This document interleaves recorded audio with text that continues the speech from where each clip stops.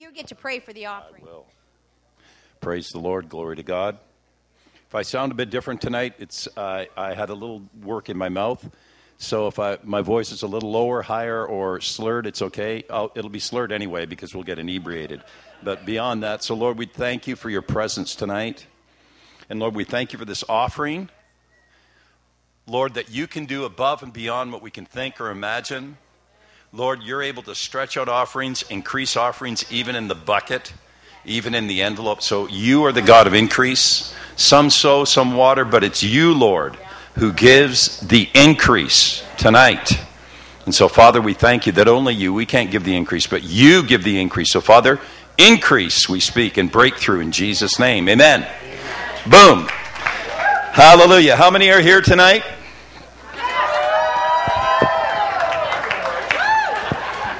I have to say, we had one of the most powerful services that we've ever had in your church on that Monday night. Wasn't that amazing? That was an amazing move of God. God just sort of blew in Aurora. It was the God who is fire came in the church. That was amazing. And the testimonies after were crazy testimonies. I like crazy testimonies. Hallelujah. God's good, eh? How many want some fire tonight? How many need some fire tonight? Now, do you know on my GPS, it actually has this place, the whole camp, a different color? It actually has the camp. Did you know that? So this camp is marked already on the GPS. So when you drive up to it, you can see it changes color, and the whole outline of the camp is a different color, meaning it's something special. So I thought, boy, God knows where you are. Isn't that something? On my GPS, it actually has the outline of your camp with the lake in it and the whole thing, a different color and everything else. So praise God. Good. I actually have 3 notes tonight. Usually I have 1 note, but tonight I have 3. Hallelujah. Because we're breaking through. And, I know that I know. How many know, sometimes you just have a meeting and sometimes God shows up. Now, every night God shows up at the tent. But you know that God wants to say something tonight. I don't know what I have for tomorrow, but I know tonight God wants to minister something to us specifically. And he wants to minister something personally, and he wants to minister something very deeply in us tonight. And so we want the understanding and the wisdom of God. You see, it's the wisdom of God. Father, we want the wisdom of God tonight. Father, we don't want the top of the barrel. We want the bottom. God, we want to go right to the bottom. We want the oil, but we want the whole thing from the top to the bottom. We want the wisdom of God to be able to come and to be able to move and to be able to expand and to be able to break through into the areas where people have been standing personally, but also for others. And Father, we thank you that you are the God of the breakthrough. And not only the breakthrough, but I see you expanding in this place and on the inside of people. I see barrels blowing up because of the pressure of the oil, because God is going to bring forth oil tonight, a specific, not just revival oil. He's going to bring oil that you're going to need, oil that's going to break through, and the anointing that breaks the yoke, because it's the anointing that breaks the yoke. So I believe that God is here to minister oil, an anointing that is going to bring you the breakthrough, because it's the anointing that breaks the yoke. That's what the Bible says. How many want that kind of oil? Because literally the word anointing means an oily substance with a healing property. That's what it is, an oily substance with a healing property. So I want the oily substance with a healing property from God. How many want that? When you say the name of Jesus, that's what comes to you, if you believe it. It's in the Song of Solomon. Your name is like ointment poured forth.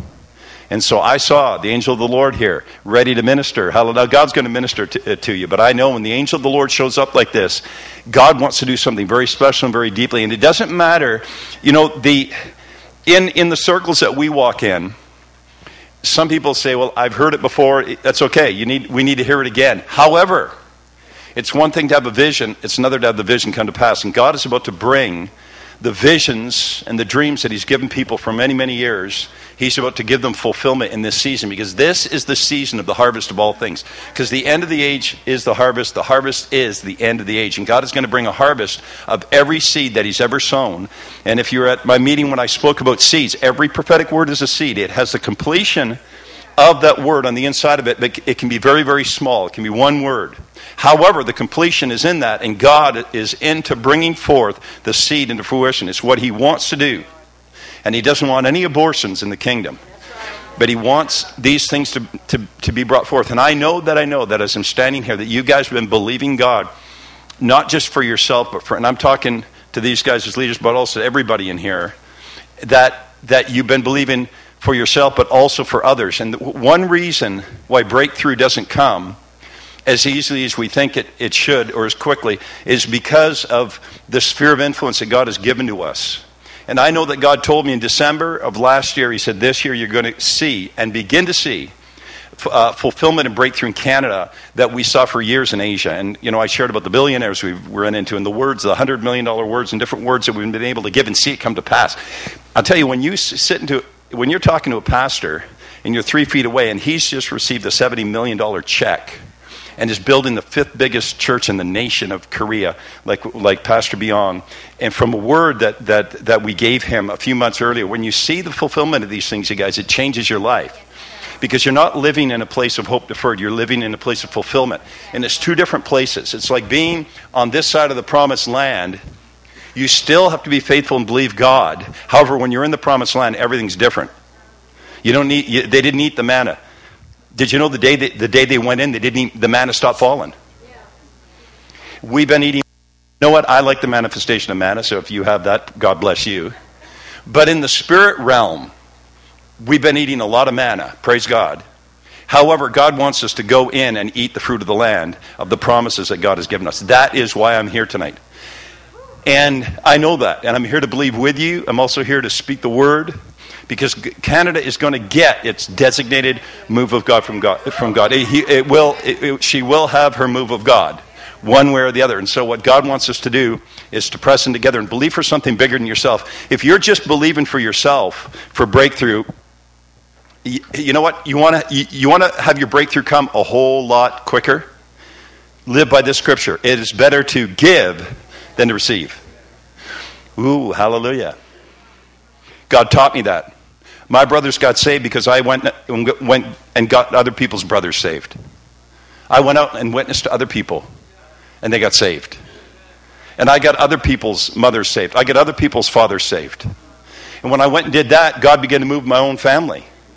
Now, that's not always the way that it is. However, if you're stuck in a rut in believing for the things of God, start looking outward, not inward. You'll just get depressed if you look inward. Because the Bible says hope deferred makes the heart sick. I'm speaking in the spirit realm. Because God wants to give you oil. And I'll tell you why I know God wants to give us oil tonight. God's given us a nice vehicle. And however, I'm automotively challenged. Anybody relate to that? Anybody automotively challenged? I am. And I know where the engine is. And I bought a Volkswagen van years and years ago. I didn't realize that it's not water cooled or anything, right? It's a fan. And then when the fan quits, the engine blows up. And it did. I was driving a boom, fire. And that was back in the 80s, I think. So, I didn't know that Volkswagen's vans, However, my vehicle now, I take it in. They fix it up. They check it up. They change the tires. They change the rim. Do whatever they need to do. I just bring it in. They're really good. It's in the town we live in. And however, we're not home a lot. And so I never check the oil, period, ever. And I just send it in, and they just, change the oil. Well, they changed staff, and the head of the place, I didn't know me, and I didn't know, so they weren't checking the oil no more. So we got in our van yesterday morning. Shirley was with me. Our car, pardon me, not van, car. And, see, I'm automotively challenged. And so, wow. It's time to drink tonight. Tonight's a good night of drinking. Hallelujah. God just wants to smear that oil all over you. Oh. So I got in, and the Lord said, you need an oil change, just like that. And I thought, I do? So we already left to come here. It's like, for us to come here, it's like close to a 10-hour drive, to drive from where we are in Quebec. So I was driving like 15 minutes. Now, remember, we'd driven here a couple of weeks ago all the way here and back. That's a long ways. And then I drive, like 2 minutes later, you need to check your oil. I said, right now? God says, check your oil. Right now. Oil. I told Shirley, I'm taking the next exit. We got on the freeway. We got off the next exit in Quebec. I couldn't, the thing what do you call that? The dipstick. Wouldn't come out. I'm yarding on this thing, and I'm like, what's wrong with you? It won't come out. I'm yarding on this thing. It wasn't just stuck. There was no oil in the vehicle. There was no oil. I finally pulled it out, and the thing, there was no oil. And I put it back in. I pulled it out. I went, it's not measuring. It's not even on the end. There's nothing. I thought, this is not good. So I put in 3 quarts, and it went about 3/4 of the way where it's supposed to be. And I said, Lord, I told Shirley, if we would have driven here, our engine just would have been toast. But the Lord spoke this to me. Doesn't matter how good the outside looks, because we have a nice looking vehicle. It doesn't matter. The outside can be good. You get a big engine. You can have a 5.6. You can have all the bells and whistles. Doesn't matter. What matters is, tonight, is if you've got oil in the vehicle. That's what matters. Listen. The one thing the Bible teaches very clearly, Jesus talked about, the 10 virgins, and whoever that is, it means some things to some people, but I will say this: extra oil is good. And the issue was, the reason that half of them didn't make it is they ran out of oil. Now, it's not the oil that, you can't see by holding up a pot of oil. Take your oil and hold it up. The oil goes into the lamp, but you have to light the lamp, and it's the fire. You see because of the fire, right? So you have to understand the oil that you put in your car just sort of lubricates the engine so it can run. But if you don't have any oil, that engine, I'll tell you what, I couldn't even pull the thing out. It was that stuck. That's not good, by the way. So I'm going to remember that and check my oil regularly. Hallelujah. Can't trust other people to check your oil. That won't work. Because your vehicle could look great. I mean, I had people coming up and go, is that the same vehicle you had 6 years ago? You got a brand new vehicle? I said, no, because I keep it up on the outside. But it doesn't matter what it looks like on the outside. What's on the inside of the engine? I said, God, what are you saying? And I know that this is the season to preach this, because God already told me last year to preach this. But you can get extra oil now before it's too late. Hallelujah. Oh, glory to God. You can get it tonight, because God's serving it up. God's so good, He doesn't have to do any of this. He doesn't have to give us nothing, but He does. You say, well, it's His nature. Yeah, but He chooses. God loves because He chooses to love. Can you imagine that? Do you know that God makes choices every day? He does. You're made in His image, but He makes right ones every day. Hallelujah.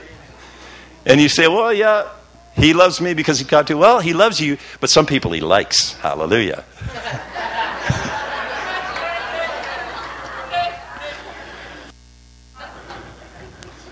Friendship with God is not knowing how to quote every scripture in the Bible. Because the Pharisees did. They had the smaller one. But they did. They could quote the whole Bible. And they believed, they were hoping they would be the ones that would be there when the Messiah came. And when He came, they killed Him.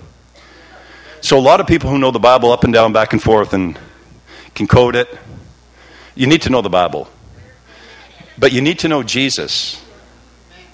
No, we really do. Because the only way you're going to be safe in these last days is to hear the voice of the Lord. There's no other way that you're going to make it unless you hear the voice of the Lord. You need to hear the word of the Lord, right? Hear the word of the Lord. Israel, hear the word of the Lord. However, Jesus said, my sheep hear my voice. Oh, hallelujah. I had a number of dreams. I dream almost every single night. And I had dreams. I was in meetings. I'm like, I don't like these I was in meetings, and the Holy Spirit took me to the meeting. And often the Holy Spirit looks like Sammy. Don't ask me why. My son. In my dreams. He does. And so the Holy Spirit, he sort of looks like Sammy. Then he's gone, and I know it's the Holy Spirit because, he's not, do you know the Holy Spirit's not embarrassed of your personality? He's not embarrassed of your personality. In other words, we can have every person in this room come up and prophesy. It's going to sound different. It's going to come a different way, different intonation, and the Holy Spirit's not embarrassed by any of it. Isn't that amazing? That's the kind of God you serve. He didn't make us clones. When you get saved, you're a clone. You speak exactly the same way. No. He made you. And you're only fulfilling your destiny as you begin to walk with Him. So here comes the Holy Spirit. He took me to churches. And I saw there was like groups of 50 people worshiping the Lord. And the Holy Spirit would say, that one there belongs to me. And I'm like, what do you mean that one there belongs to you? What about the rest? No, He didn't say about the rest. He said that one. I go, one? I'll tell you, that's a freaky dream. One. And I looked at him. And I don't know if you've ever had this. I've had a number of times in my dreams, I had this Holy Ghost magnifying glass. And it brings the person up close and I can see humility. Almost like an oil. All over the person. Humility. And then the Holy Spirit took me to another church. Same thing. Another church. Same thing. Another church. Same thing. Another church. Same thing. I say, God, that's not a good percentage. You can get oil tonight. Why do I say these things? Because God says them to me. But this is Canada's hour, you guys.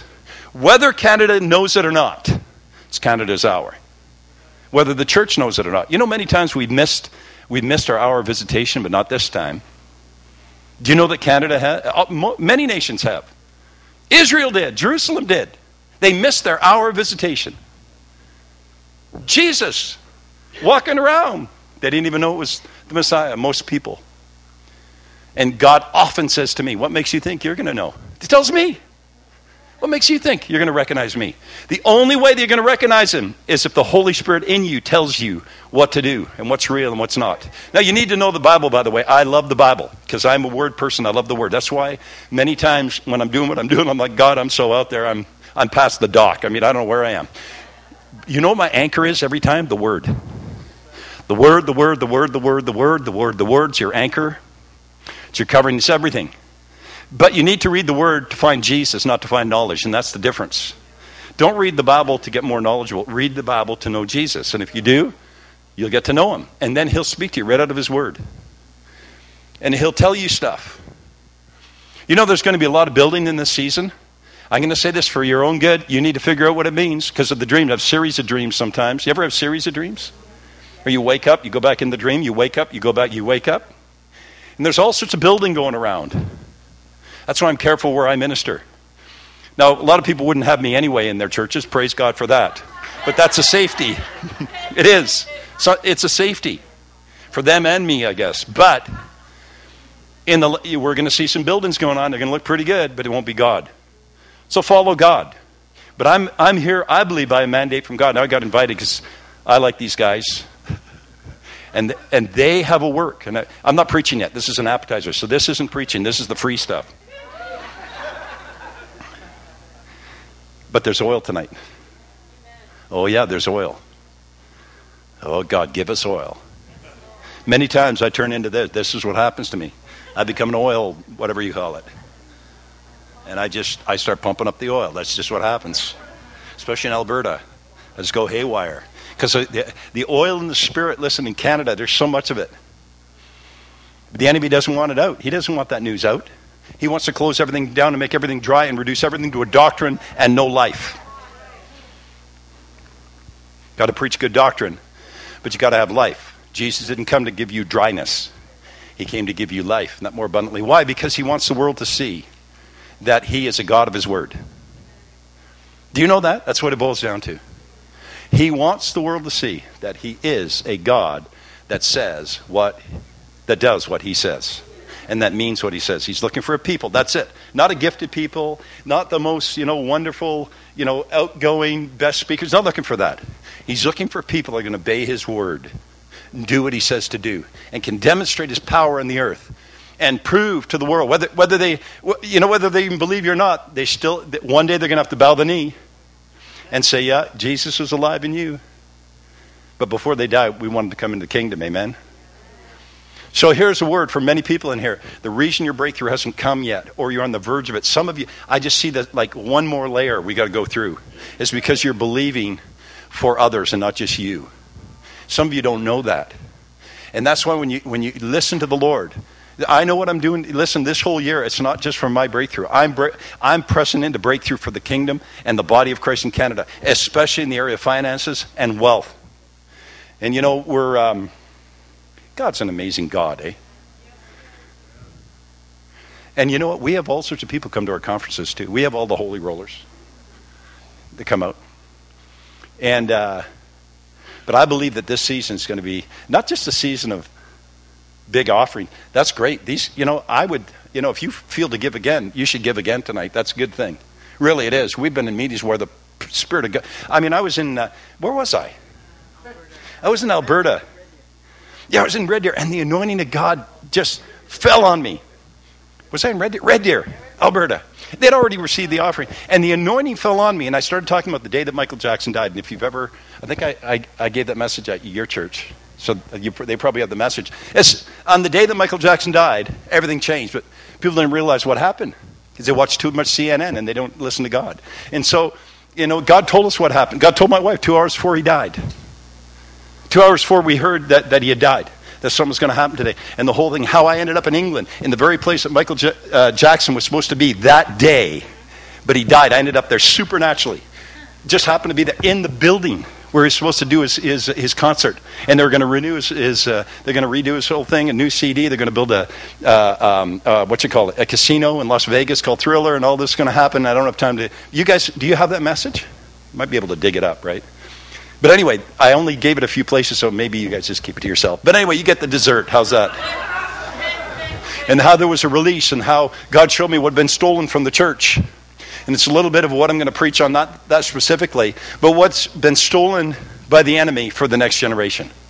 Because the next generation, the enemy is only interested in, not only, but if you watch commercials, mostly where the world goes after, they're going after young people. You don't see a whole lot of older people at a party drinking beer on TV. This is, right? You just don't. Why? Because that's who the enemy's after. He's targeting that age group. Because he knows if he can get them there, they've got a whole lot more power and money than what you think. Kids have money all the time. How do I know? I worked in the high school for years.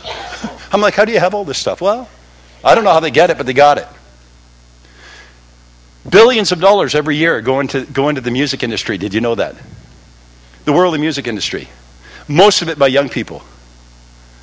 See, we don't realize what's going on, you guys. God wants to bless you and your children and your children's children. How do I know that? Because on the way here, I saw a great big eagle and a bunch of eaglets. Yeah. Big eagle, bunch of eaglets. And we're after the next generation. By the grace of God, we're going to get it. Now, what do you mean get it? Number one, we need people that speak the same language as the generation that's coming up. That's why God told me if we didn't release what we had now, we'd lose our voice. That's what he told me in a dream. 2 dreams. Bob Jones came in my dream, told me the same thing. Then I saw Michael Douglas. He had throat cancer, couldn't talk. God said, you'll be just like him. You and your age group of the prophetic, you're going to lose your voice if you don't give it right now to the next generation. So I'm like, how do you do that? And so we're having schools starting this year for young people in the prophetic, and that's it. Under 40. So now, do us over 40 people get it? Yes. But hopefully we've got some to give away. That's why you have it. You know why you have it? It's not just for you. It's to give away. Might as well give it to the next generation, because I want my son to bypass me, and I want his children to bypass him. So how do I do that? By giving away, by giving away, by giving away, by giving away. How do we do this? It's by giving away, by giving this. What you know? What the ultimate. I feel like preaching this to women. Shirley has women's conferences. I get to preach them the last night now. Yeah, the ultimate calling of a woman is, to love God, but it's to be a mother. You don't hear that preached on Oprah. They don't celebrate pregnant women. When do you ever see that? Because they don't like to talk about that. They talk about the other stuff. But if you women, God's same as me. What's my ultimate calling? To be a father. That's what it is. To be a good husband, yes. But my ultimate calling as a human being is to be a father. Hallelujah. Woo! Praise God. I'm telling you, that's why God chose Abraham. Abraham, Isaac, and Jacob. He's going to raise up his children after him. I'm talking not just natural. I'm talking the spirit right now.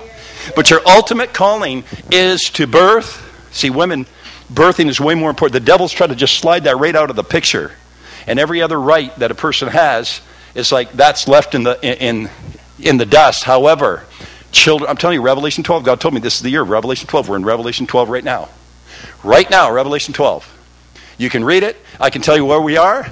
And this year is going to be a good year. Hallelujah. 2012, yes, it will be. Now, for some, not so much.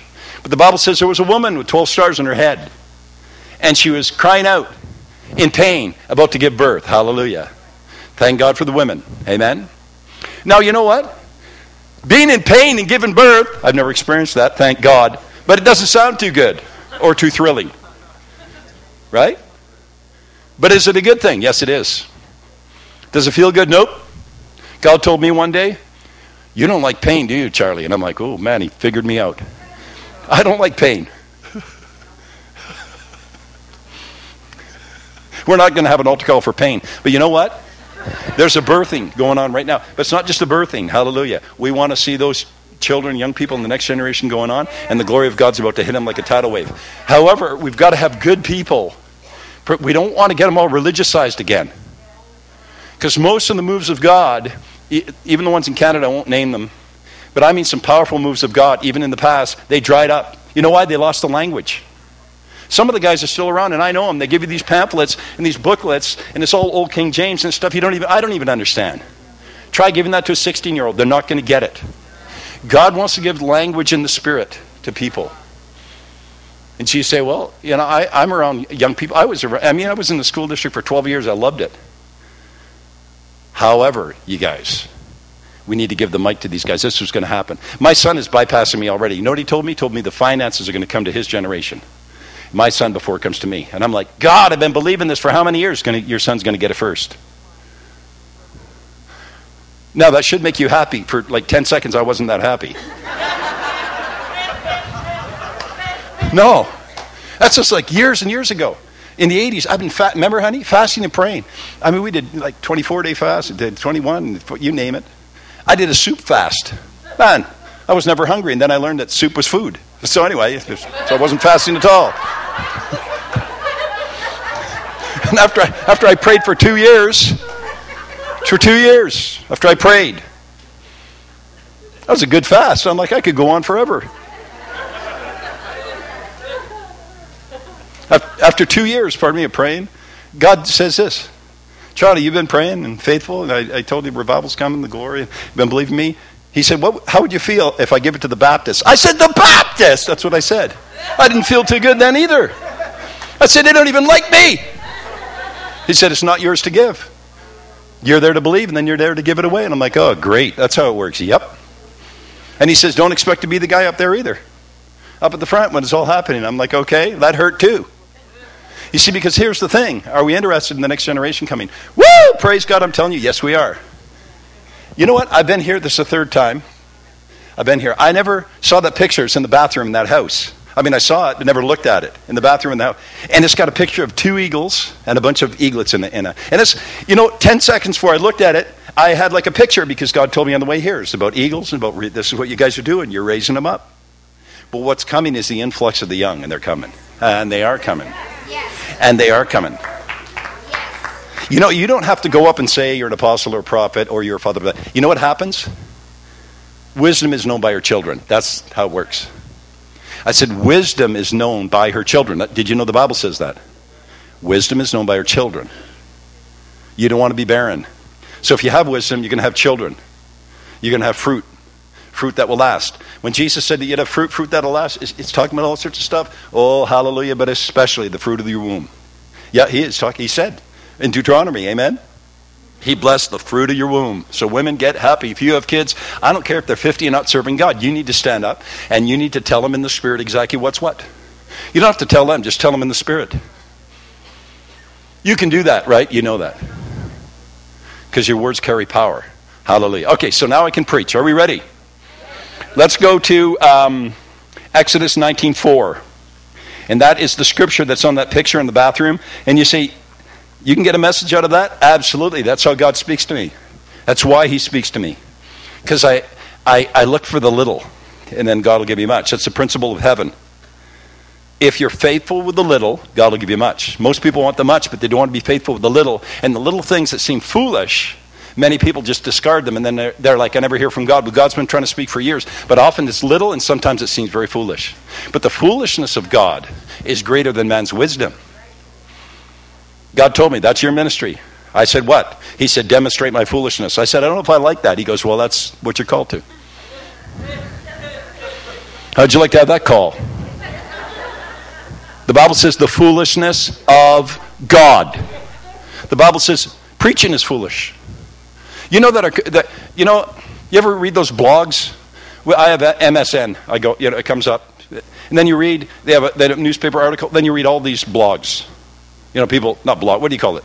They're emailing, and so many people don't believe in God. They want to kick God out of the schools. So that was one big one, the Bill Nye the Science Guy. Did you read that? Bill Nye the Science Guy says that teaching your children about creation is harmful to them. That's what he said. It was right on the front page. And I thought, yeah, great. So we'll get them into gangs and all that other stuff. That'll be good. But teach them about God. Hallelujah. You know, it doesn't work, and the world knows it. Hallelujah. Woo! I'm talking about the wisdom of God, and the foolishness of God is about the sweet Canada. And the young people are going to come in. You know why? They know that's a bunch of junk. How do I know? Because I was in school. I polled the kids. I'd say, how many of you think that we came from some mush that came out of a lake? Like one kid would put up his hand. This is in a public school. Probably most of them, if all of them aren't Christian. How many of you think that God may have made the earth? Most of the class. That should give you some hope. No, they don't even go to church. But you know what? They're like, that evolution's stupid. You know what?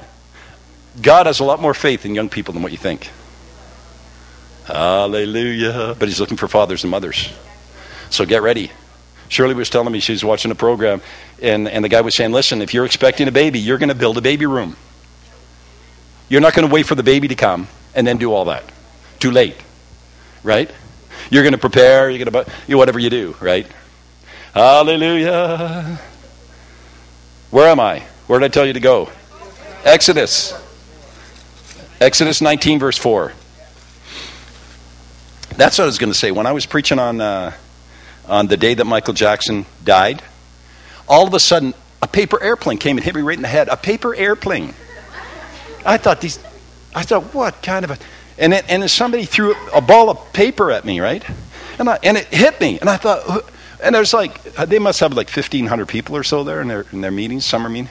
I thought, who would do that? So I went to boot the thing away, and I noticed it was a $5 bill. And the paper airplane was a $20 bill. How can you make a paper airplane? But he did, out of a $20 bill. And I thought, what's happening? They're throwing money at me, and all of a sudden... I wasn't talking about money. All of a sudden, they started coming. And they started coming. And they had a pile of money, mostly cash, over $14,000. They just came, and they just kept because the anointing got so strong, they couldn't help themselves. They had to give. It's going to happen.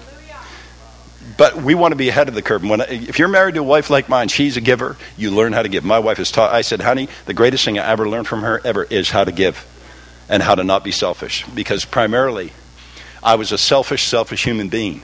And I learned through my wife on how to give. Hallelujah. Woo! And how to receive.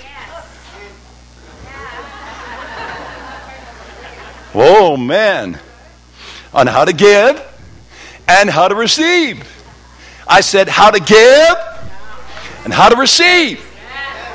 Don't give not expecting anything. That's not even biblical. I've had people come up and rebuke me. I've spoken, and a big speaker comes right after me and says, I don't believe in that stuff, blah, blah, blah, blah. And I'm like, doesn't matter, God does.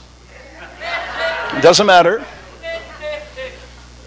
It doesn't matter. Better to give than receive, but what does the Bible say? Oh, hallelujah. You see, if you live by your job, and I know you have to have a job. I mean, I have a job. Everybody has a job of some kind. We do in the kingdom. You have a job in heaven. However, you got to think higher than your job and outside of your job for the finances that you get. You just have to learn how to do it. We don't have an employer. We're it. My wife and I and my son. He has his own ministry. I wake up in the morning and I go, I don't know how any bills are going to get paid. I don't. But I know one thing. God pays all my bills because he told me he would. And he told me one day, Charlie, he said, I'm going to pay all your bills. So what he told me. Now this is what he told me. So he said, I'm going to pay all your bills. I'm not speaking of finances, and we've already received the offering, so we can all relax. But he said this. Do you want big ones or small ones? Bills, he said. And I thought, first I was going to say, well, small bill, small. And he goes, and I thought, wait a minute, you're paying the bills, all the big ones, please. Thank you very much. Hallelujah. And if he's paying them, well, they're big or small, why not take big? Because if you understand who your father is, you're going to think that way. No, you will think that way, and you'll learn to live above your means. And I've heard people preach, never live above your means. God told me, preach a message. We have it, called living above your means. What do you mean? By writing checks you don't have money for? No, that's flaky. That's stupid. Don't do that. Right? Unless God tells you, but you need 7 burning bushes for that one. Okay, so what I'm talking about is going up higher and believing God. So if God asks you to do something, right? Or to go somewhere, go to the Congo or go somewhere, and he says, John, will you go to the Congo? Now here's What many people do. Do you have enough money in the bank? He didn't ask you that. Now, if he asks you, do you have enough money in the bank? Okay, but no. He says, will you go to the Congo? Now, there's two answers to give, yes or no. Maybe it doesn't work, so yes or no. Now, you got to figure it out. If God's going to pay the bill, the answer is yes. No, the answer is yes. If God asks you, say yes. And I have people, they get mad about all sorts of stuff, right? Woo! Hallelujah. I feel free tonight, because I am. Hallelujah. By the grace of God. No, I have people that get mad, because sometimes we have registration at conferences. And many times we have free stuff. But sometimes God says, I want, and so I have people say, well, I don't have the money, and it's $30, and I understand that, or, I'm retired. But you know what I tell people? Listen, we had two teenage girls, one 14, one 17, and how much did it cost to go to Colombia? Like $1,500, $1,800, whatever. They raised it, and they got it within like a couple of months. They got all the money just by faith, believing God, and they did a few things. Somebody heard about it, they gave them each $1,000. It just came out of the woodwork because they said yes first, and it came in. So you know what? If you don't have the money, I don't have the money for stuff. However, if you don't have the money and God says to do it, it's going to be there. And I'll tell you what, it'll be there 100% of the time, every time, all the time. If it's God, it's all 100% because God is a God of His Word. It'll always happen because God says to do it. I can tell you, I'm living proof of that. Because I had a good job. I had to leave 2 good jobs. Oh, you've left a good job. I had a good job. One day I woke up, God says, you're the wealthiest guy in the church. And I'm like, I am? I didn't even know it. We had special needs people in our home. We both worked in schools. We're making money. And this is the second time God told. As soon as He told me, I said, oh, no, I knew something was up. He says, leave it all. You see, you have to be able to leave it all. That's the thing. You got to be willing to give it all if you have to. Twice we had to do that. Twice, you guys, at the height of our finances, in the business area, and then working in the school, and all the favor and all the money that was coming in, twice I had to leave everything, and we had to give everything away. And I'm telling you, we were making good money, especially this one time. But you know what? We willingly did it because God said, will you do it? We said yes. And both times, the only thing we could keep was our car. The first time was a Chevy Citation in 1982. They're lemons. You ever heard of a Chevy Citation? We bought it because you could put 31 grocery bags. You have one? And she has one. Hallelujah. You might be able to get good money for that. It was a Faithmobile? Mavemobile. Before your time. What's that? Well, they recalled ours after 3 months. You know what our color was? Black and champagne. I mean, what's champagne? But that was our color. Oh. And God says you can keep everything except the car. Thank you, Jesus. So we kept the car. Why am I saying all this? Oh, there's something in the spirits about the pop here. In the area of receiving. Not just giving. You better get ready to receive. It's my word. For Canada, the time of receiving is here. The time of receiving is here. You know what we're going to receive? We're going to receive sons and daughters. Isaiah 60, when the glory of God comes on you, your sons and daughters will come from afar, the Bible says. And nations. I'm just going to say, I know there's nations. I know there's nations on your ministry, but there's more nations coming. No, I know. I feel it. You're going to raise up sons, not just prophets and apostles. You're going to raise up sons. I know this ministry is going to raise up sons. Something's about to pop in the spirit. But the reason why in Canada we have a lot of warfare against these kind of ministries is because of the impact that it's going to have. It does have, but it's going to have. And the devil, there's a few things he doesn't want. He doesn't want holy roller prophetics having their prophetic come to pass and living clean for God. He doesn't want that. That's not what he wants. He doesn't like that. He doesn't want people to know that God's a God of his word. He wants them to think that if there's a God, what a bunch of flaky people he's got out there. And you're better off to stay where you are than join that bunch. Really, that's where it's at. So if you're flaky, be authentically flaky. I mean, don't go do this and well, your crowd isn't like that. But we go to some places and I tell people stop doing that. I mean, they scare me, some of them. This one lady was a ho, and every time I'd go to the church, she was a leader. And she'd do this, ho, and she worked on the farm, I guess. She was hoeing all day. I mean, ho. But it would scare me in the middle of the meeting. Wow, that whole arm would get flying, eh? Now, I know that can happen. And you should say, you should talk, I know. But that's why I talk. Because it comes on me too. But you know, there's an appropriateness even of strange things. Really.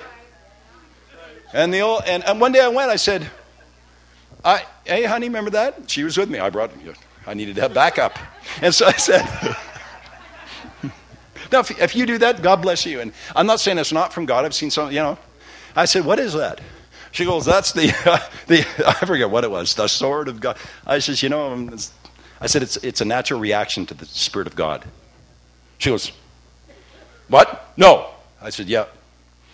I said, it's a natural reaction. Because I said, I had that sometimes. I had to deal with it years ago. God said, don't. And I'd be in the service, and it felt really good. So there's things that some people do. But however, there's some people do stuff like it scares everybody around them. I mean, you're jumping out of your seat, and then you don't know when it's going to happen against you. You're on pins and needles. No, really. I told her. I said, you know what, God bless you. And I said, the reason you keep doing it is you're afraid that you grieve God if you don't. She said, that's right. I said, anything out of fear is not of God, so don't stop doing it. That's right. Yeah. Some people do things, and they keep doing them. Did you know that? Because they're afraid if they stop doing them. Maybe that's not you, but you know what? That's for at least one person here. Hallelujah. Woo! Praise God. So if that offends you, have a double. Just take a drink.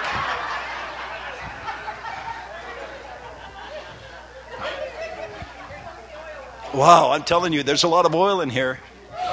But God's ministering it tonight. He's ministering oil. And he's so wonderful. If you could see Jesus, how he comes to minister. He still brings a towel and a bowl. Do you know that? He still does that today. He humbles himself. The Bible says that God humbles himself. Man, to look upon the earth. That's what it tells us. God's so humble. You say, well, he doesn't need to be. That's just the point. He doesn't, but he is. Oh, the Bible says thus saith the high and lofty one who dwells in the high and holy place with him who is of a contrite and a broken heart and a broken spirit. To revive the spirit of the contrite and to revive the heart of the humble. That's what the Bible says. Wow. You know who lives with God up on the mountain? The humble. How does that work? Go higher, you'll end up going lower. Oh, to the lower place, I'm talking about the low place with God. Oh, hallelujah. It's your greatest advantage in ministry, God told me, is humility. If you'll esteem others better than yourself, and you believe that others will have a greater ministry than you. You'll believe for the next generation too, not just you. Now, first of all, you've got to get it, because you don't want to give bad stuff to the next generation. A lot of people, they start giving stuff away before they should. That's the problem. And they end up giving religion away. And they limit God, and then the next generation's worse than them. And you have a religious bunch. And there's churches in Quebec, and there's the same churches here that are so dried out. I mean, all they are empty buildings. There's suddenly so many of those old, beautiful churches now. Yeah. There was one about 5 miles or about 10 miles away from the town we live in. A great big old, beautiful church. They sold for $8,000. I mean, beautiful stone building. Over 150 years ago. Used to be a Methodist church. The Methodists had revival. Yeah. But see, the thing is, you can't just have a doctrine of holiness. You have to have a lifestyle of holiness. And you need the glory. And a lot of people like the holiness, but they don't want any of the glory. Well, you know what? After a while, it just peters out. Because the glory, I tell you, you stand in the real glory of God, the fear of God will come on you. We don't have enough of that. We need the fear of the Lord. We need the fear of the Lord. Hallelujah. Woo! And the oil. Okay. Where am I going tonight? I don't have a clue, but I'll tell you what, we're going to get some oil tonight. Because some of you might not have that, what is that? The oil checker. You might not, maybe some of you haven't checked that because everything seems to be going good. Check it. She called me a dipstick? Man. Oh yeah, check it. You guys, it was like rusted on, honey? I couldn't pull the thing out. And mine's it's one of those things that coils in, and I couldn't move it. I thought, I'm in trouble. The thing wouldn't move. I'm getting an oil change. I put in 3 quarts of new stuff, but that stuff must be blacker than the ace of spades in there. You don't want that. Old oil's no good. You know that, right? So we're trying, I'm not talking in the spirit. However, I'll tell you one thing, what God does. You know how he builds?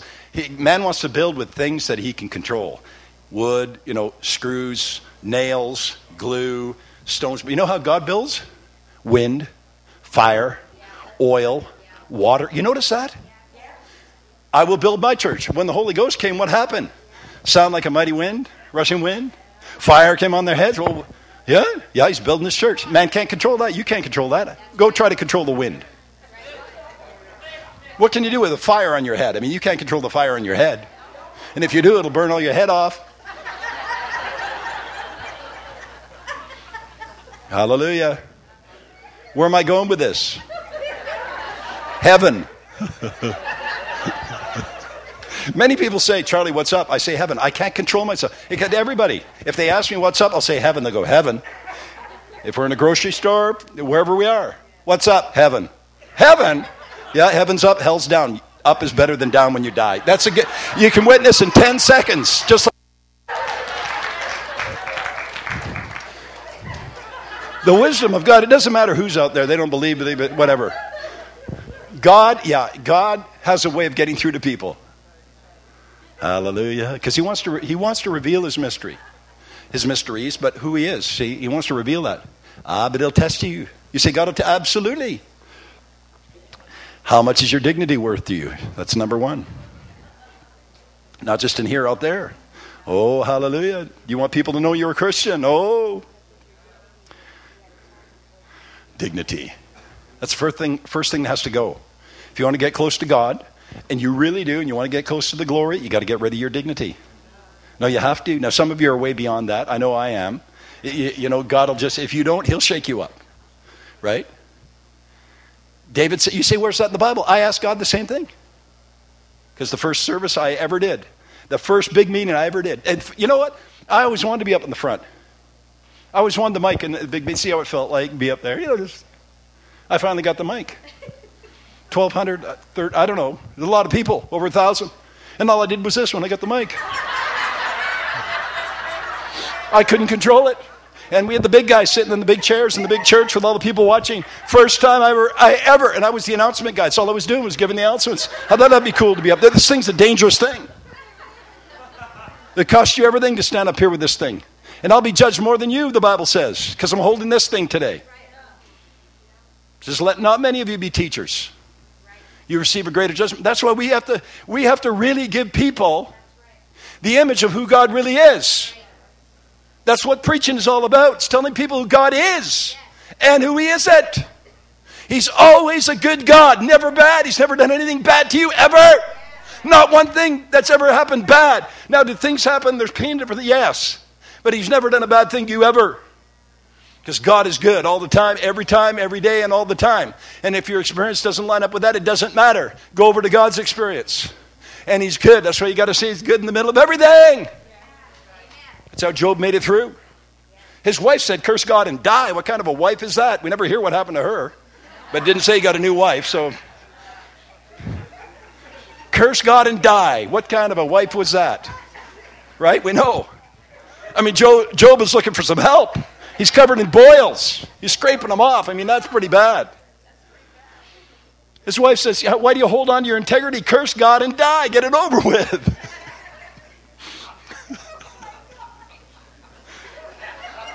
He wouldn't let go of God. He would not let go. I love the book of Job. I tell you, I get more out of the book of Job than almost every book, any book in the Bible. You know why? Because God whispers the mysteries of his spirit to me. For instance, he told me this. Oh, this is free. This will do you really good to set you free. He said, whenever whenever God asks a question in the Bible, that's one of the best classrooms you could ever be in your life, because I don't need to know the answer. I already do it. I already know the answer before I ask. So if I'm asking a question, it's for you to learn something. Oh, you ever think about that? I never thought about that. Remember those ugly Pharisees trying to trick him? Who do you pay taxes? Well, he didn't answer him. Give me a coin. Whose inscription? Ask them a question. He didn't need to know. I'll tell you, you'll learn a lot of stuff. So in the book of Job, you find God asking more questions than any other place in the Bible, in the book of Job. Because for a couple of chapters, a whole bunch of chapters, God asks Job questions. Oh, God, I love God. His ways are past finding out, but he'll whisper stuff in your ear. I read one day where Job asked God, God said to Job, Job, have you been in the treasury of snow and hail? I think it is. We'll go there in a minute. Because that's where I want to go, where God is. I don't want to go where he isn't. And I said, God, there's a treasury of snow and treasury of hail, I think it says. And I'm like, if God said there was, then there is. This is not a metaphor. This is not poetry. If God said there's a treasury of snow, then there is. There's a womb of ice. Oh, I tell you, there's a lot of stuff that you can understand if you go to God and say, I don't know nothing, but I do. I want to know. God, I don't know nothing. And don't tell God you see everything either, because you don't, neither do I. Jesus said, the Pharisees, because you say you see, you're blind. Yeah, and he said, I've come to open the eyes of the blind, though. That's what he said. Woo! He said that. I've come to open the eyes of the blind those that see. So you always have to come to God. Don't pretend you know all the Bible and you obey all the Bible. People can be, I don't know where any of that stuff was in the Bible. It's in there. I'm obedient to the Bible. I said, you're not obedient, you liar. Well, yeah, but I am. I said, you give one another a holy kiss. Well, then you're not obedient. Paul said, greet one another with a holy kiss. I said, I don't do it either, but don't pretend you do everything in the Bible. You see, I'll tell you what, that's what gets, God doesn't like that. Let's put it that way. When you think you know everything and you don't come to him humbly. Oh, this is good for us tonight. Woo, we're going to go higher. So I went into the treasury of snow. How did it happen? I forgot about it. 6 months later, I'm worshiping God. And I have visions. And I don't even know where I am. Sometimes I'm preaching, I'm not here. I'm here, but I'm not here. And I'm preaching, I'm like, and then all of a sudden I realize, where am I? I don't even know. I'm like, I'm in Hamilton. It's somewhere near, okay, yeah, that's where I am. That's what will happen. I was in the treasury of snow and I saw this, and I said, God, where am I? He goes, I saw this snow, and I was inside this mountain. It was so wonderful. I said, where am I? He said, you're in the treasury of snow, because I asked him. I wouldn't mind going in there one day. Well, when I was worshiping God and completely forgot about it, I went in. And it is a place. It's in the Bible. God talks about it. He asked Job if he's seen it. And I said, well, if you asked Job if he's seen it, that means you can see it. I'd like to see it. But he did it when I was worshiping God, and he snuck up on me. And see, God, one of God's names is El Sneaky. Yes, Jehovah Sneaky. I believe that. Yeah, you know him too. So then God says this. In this next season, every place you're going to go, it's going to snow. Now listen, if I can give this anointing away to you tonight, you can have it. What happened to me after that?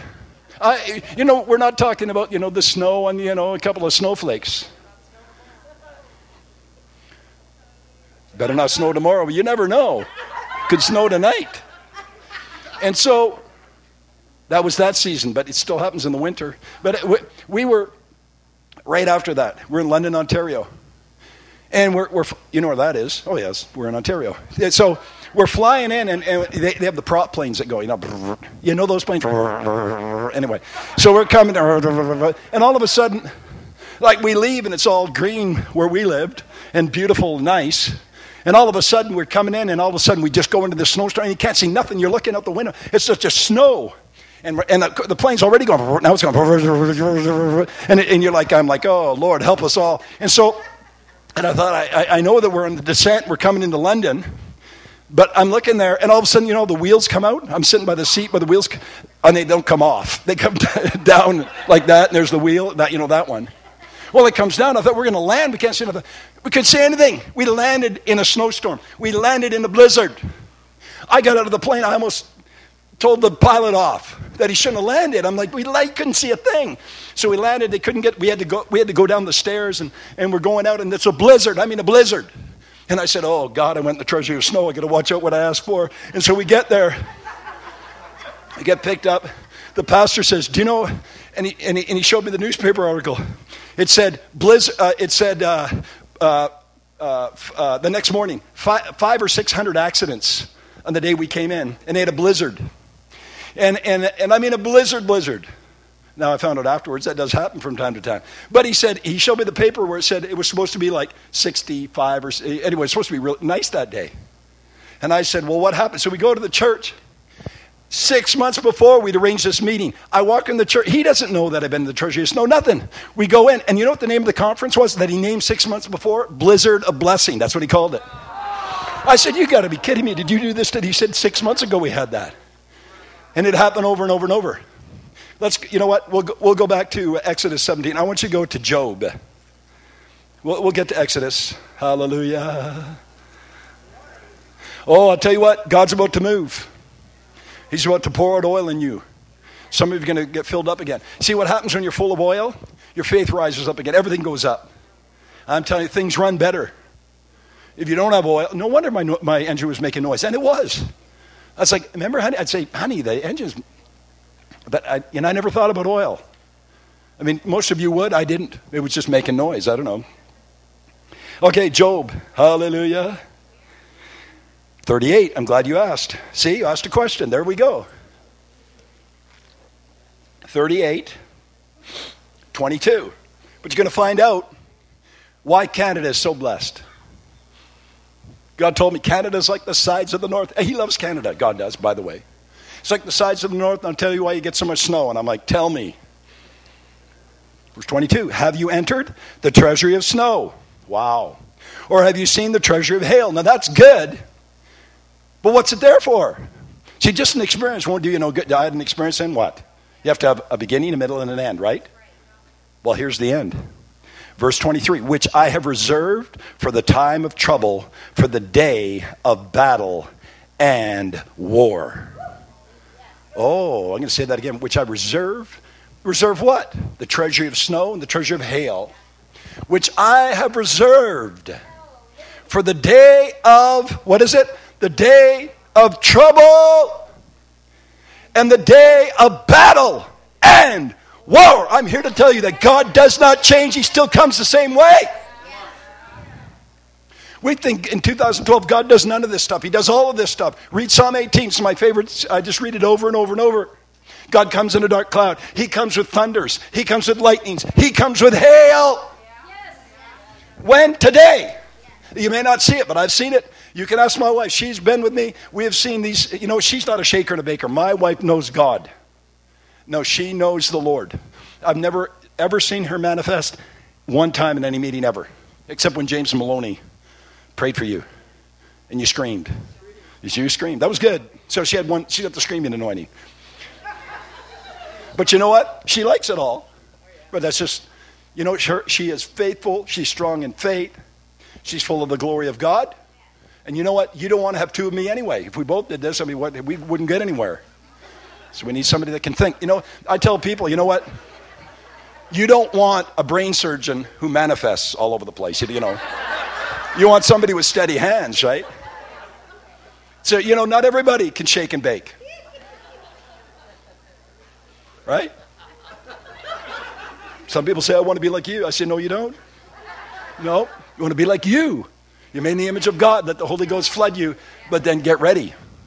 Put on your seatbelt. Some people, I say, take your seatbelt off. Let God hurtle you through the air or something. I mean,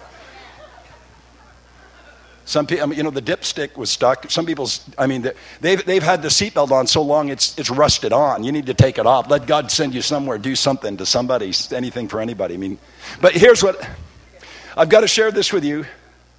I'll tell you why. Because we're in this day. The day of what? Day of troubles on the earth. Did you know that? Even the world knows it. The world knows the day of trouble is here. They know it. The day of trouble's here. You know, the Bible says the day of the Lord is dark. It's the day of gloom, all this. Why? That is to the unsaved and those that aren't right with God. But it's going to happen. And when it comes, all sorts of stuff is going to happen. Everything's going to shake because God says he's going to shake everything he can shake. So what? So that which may be shaken. So what? That which cannot be shaken may remain. That's why he's going to shake everything and everybody. So that which cannot be shaken may remain. We're in the season. Hallelujah. But I've got a secret weapon. Snow and hail. I do. And the roar of the lion, if you believe it. Oh, yeah. Because I've learned how to release all this stuff by the roar of the lion. And if you travel with us, it would not just a few meetings here and there, but over time, and especially in some places, God just shows up. When the lion shows up, stuff can happen. Not always, but stuff. We went to, where'd we go, honey? Toronto Airport Vineyard, when they first got hit. How many went to Toronto Ended up on the carpet. And we knew people. I remember with Patricia King, our secretary. Our office is in Patricia's house, and she was Pat Hawking back then. And all of a sudden, the secretary left, and she became a secretary to this guy in Toronto. We didn't know. His name was John Arnaud. We didn't, we sent her off at the party, the whole thing. Well, that was in December. Well, a month later, Patricia runs down. She puts it on the speakerphone. And there's this woman screaming. She's a lunatic. I was like, who does this? And remember, honey, she never said a word. That secretary, she was just like very, very quiet and reserved. And I hear, she puts on the speaker box. And I hear this woman just ranting and screaming. And I hear this, rah, in behind. Rah, yeah, people, and I thought, what is that? And she's like, God is moving. And, well, she phoned her up right in the middle of revival when it's happening in Toronto. And so Patricia's like, I don't know if this is God, and I'm almost certain it ain't, because I'm like, what is that? And this is all going. And Patricia was concerned, because we were bringing in a revival guy, and she's like, we need to know. And she goes, Charlie, is this God or isn't? And I said, Patricia, if you don't know, we're all in trouble. That's what I told her. But you know what God told me as soon as I said that? He told me, ask her a question. I'll tell you, questions are good. Now, some people give you flaky questions. Why would God? I'm not talking about that question. I'm talking the questions that children would ask. I said, Patricia, can you tell me right now that you know this isn't of God? She goes, you know what? I can't. I said, then don't throw it out until you know it isn't. That's right. That's good. That's good. A lot of people throw it out just because it's different. Because they haven't seen it before. Well, it can't be God. But what does the Bible say? I'm doing a new thing. That means you've never seen it before. If it's new, you haven't seen it. It's new. Well, that wasn't how God moved. Well, you don't swallow everything and every wind of doctrine that blows through. But you don't throw stuff out either till you know it's not God. And too many people do it. The majority of the body does it. It looks different. They threw Jesus out. They threw the disciples out. The prophets in the Old Testament, they threw them out, most of them. I mean, most places where the prophets prophesied, or where they prospered, was under the kings. It wasn't even they didn't get the blessing of Israel. They get the blessing of, the Pharaoh. Joseph did. Daniel got the blessing of the ungodly kings. Amazing how it works, eh? However, all this is going. Patricia, she knew it was of God. She got invited because Mary Audrey Raycroft, I don't know if you know her. I was on Patricia's board with her. She invites her about a month later. So they're in the church. Patricia's sitting on the front row. It was the first time John wasn't there, so it was a couple of months later. And whoever had the mic fell down. The mic on the floor. So the next leader got up, started talking. He fell on the ground. So two people are on the ground. Somebody else came up, and they ended up on the ground. Mary Audrey looks at Patricia, and she says, well, you want to take over? So Patricia got up, started speaking. She didn't fall down. She came back and said, you're definitely of God. I got to preach there, and it's all God. I said, well, praise God. So hallelujah. Last man standing. But I'm telling you this for a reason, because I see the jets coming in the spirit.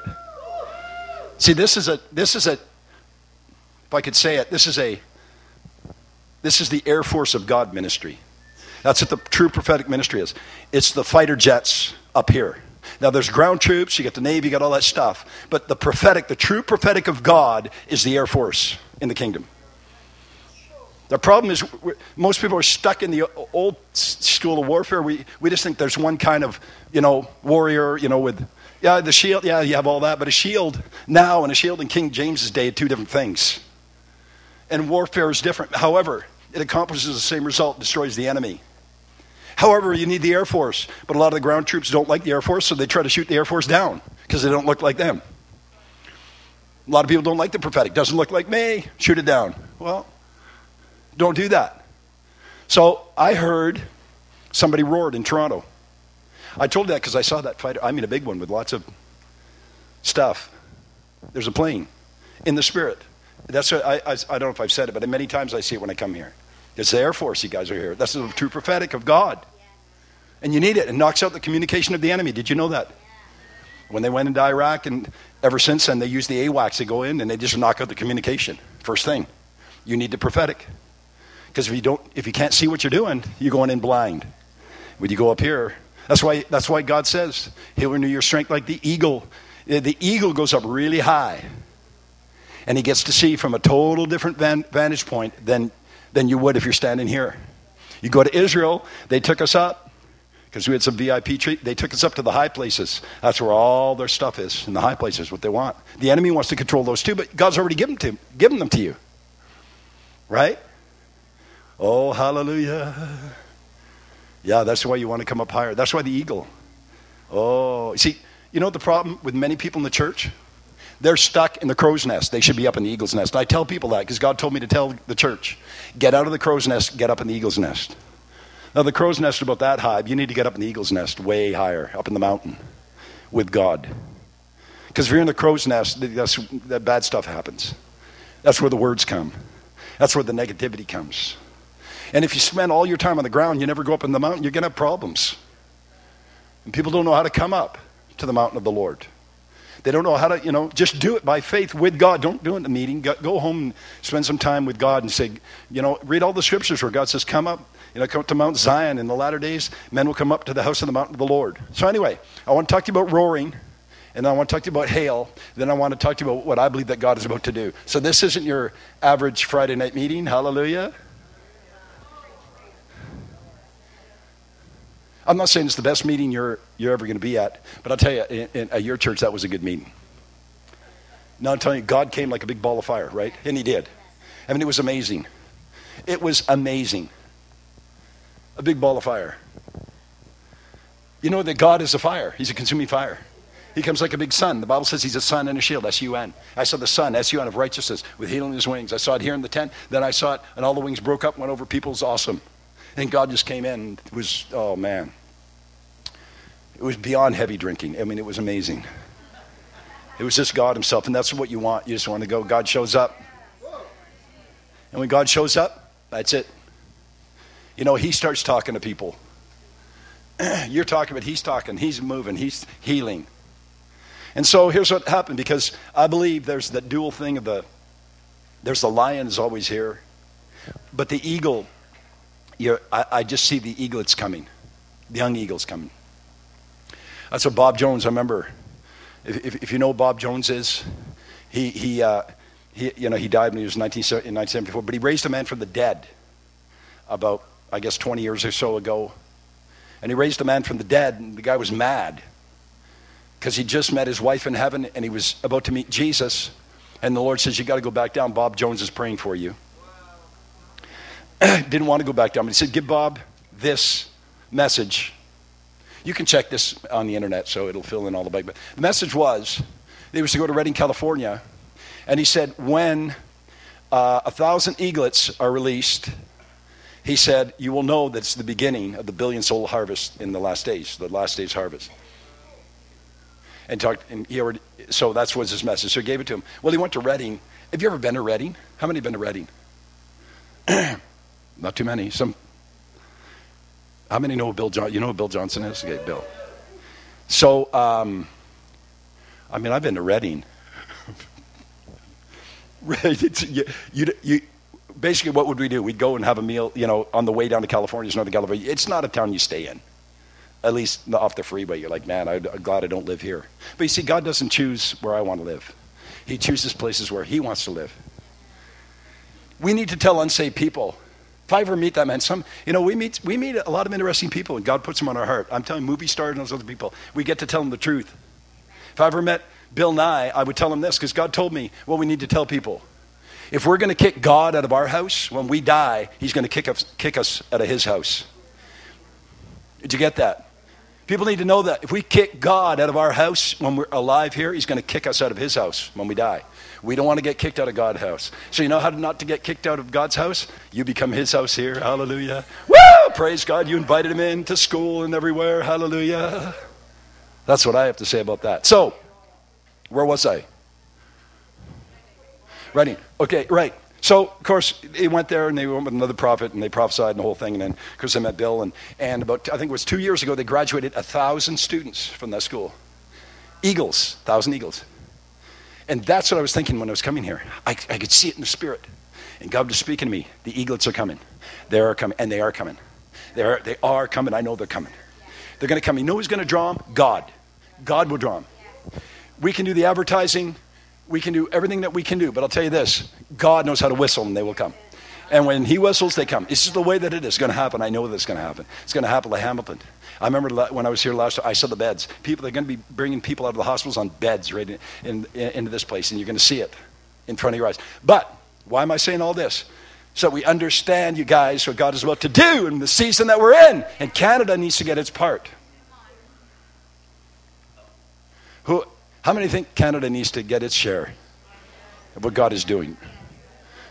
Canada has an inheritance. So here's what happened. We were in, where were we? We were in BC.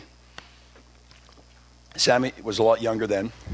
And right before we left on a trip to Toronto, we were going to be at the Toronto airport, and we ministered all across Canada. Right before we left, I told all these young people, because Toronto had just broken out a couple of months, and I heard about this roaring. They were doing this roaring. And so I told them, hey, I'd never heard of it before, but if God wants me to roar, I'll roar.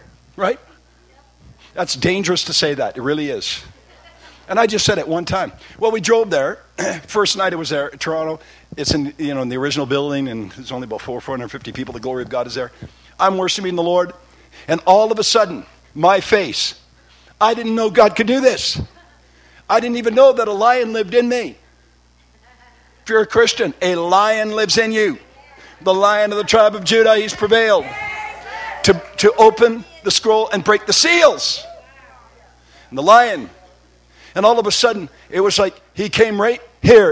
It was like my face started to morph into a lion, literally. And when I say that, I had my eyes closed. I could feel like this thing dividing, and then this thing going like this. I could feel the whiskers. Now, you say that's odd? Yes, very odd. But I knew what was happening. And I could feel this on the inside.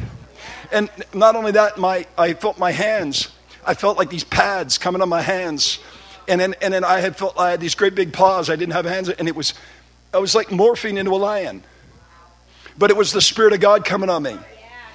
And I felt this roar coming up, but I'd never done it. And I said, God, what's going on? He said, you told those kids you'd roar, you're going to roar tonight. Of course, all the kids are right there in the front row.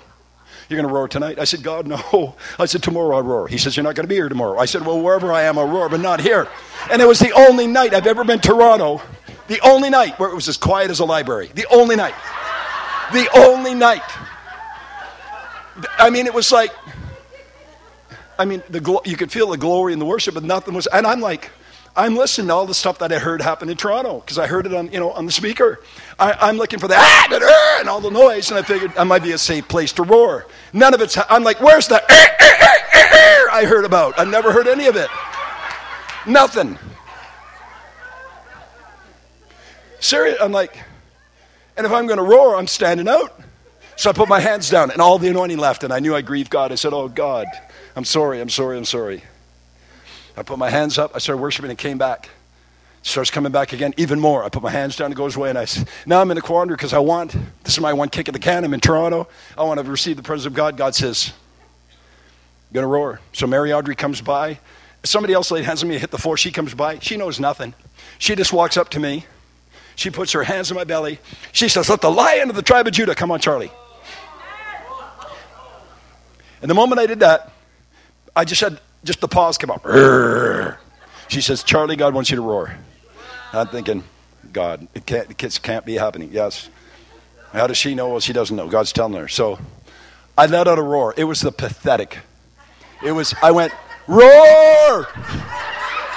She goes, no. She says, where's that guy? I can't open my eyes. I'm on the and I can't get up. Where's that guy? She said. Where's that guy that prays for people for the world? So they bring some guy, and he's giving me, I'm being resuscitated. And he's like,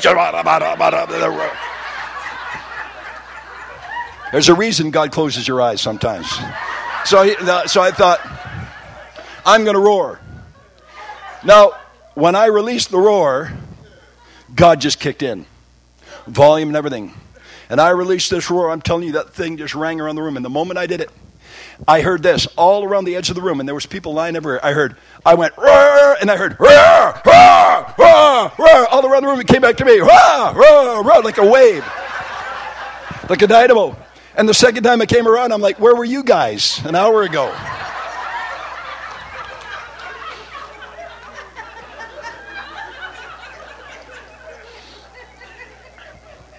I felt like God vacuumed me out after that. I really did. I felt so holy after that. I felt like they should give out buttons at Toronto. I roared in Toronto. I thought, I gave. Don't mess with me. Ho, ho, ho. I was ready to go. I hoed in Hamilton. Hallelujah. And I roared in Toronto. That offends you? Have a double. Glory to God. Wow. Ho, ho.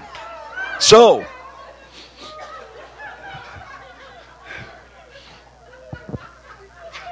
man.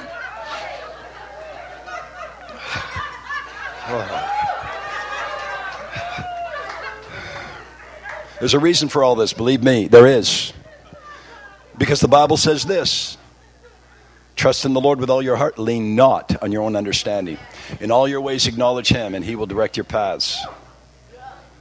Oh, God's good. So, we drove all the way across Canada. I thought, I roared, praise God. It's all good, one time. That'd be it. Until we got to Kamloops, British Columbia. I tell people in the States, Kamloops is not a cereal. So we went to Kamloops. It's a town. So in Kamloops, British Columbia. And Kitimat is not a chocolate bar. You have to tell people that in the States. My dad worked at the customs in the middle of July. In Quebec, people would come up from the southern states. And my mom lives in the States. I love America. And they would literally say, they'd have skis in their car. And they go, and some would want to look at the igloos. Do you have a place where you'd visit the igloos? And he said, yeah, we do. You just drive this way about 3,000 miles north, you'll find them.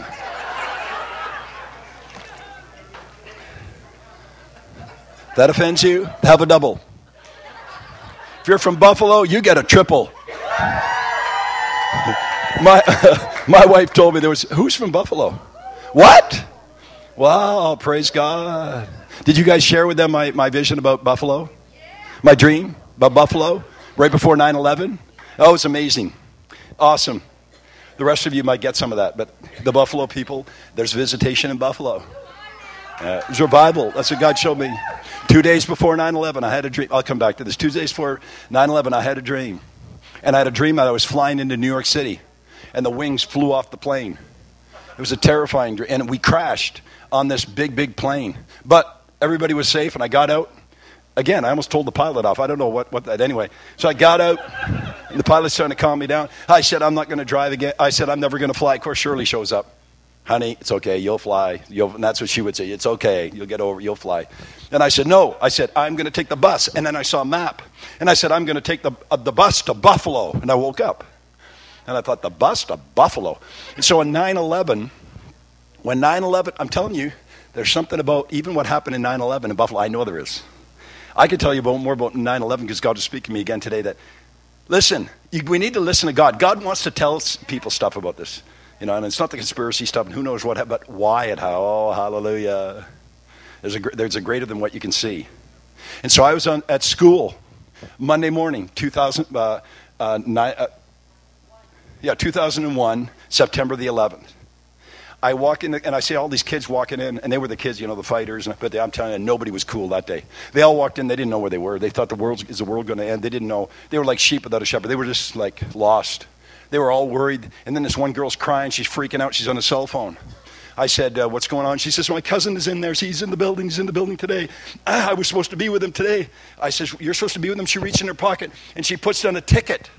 And on the top, it says World Trade Center Tour, 9:30 a.m., Monday, September the 11th, 2001. And they were going for breakfast earlier. And she said, he's in there. And he was in there. But he was in the restaurant on the bottom floor when the plane hit the building. And he got out, so he was okay.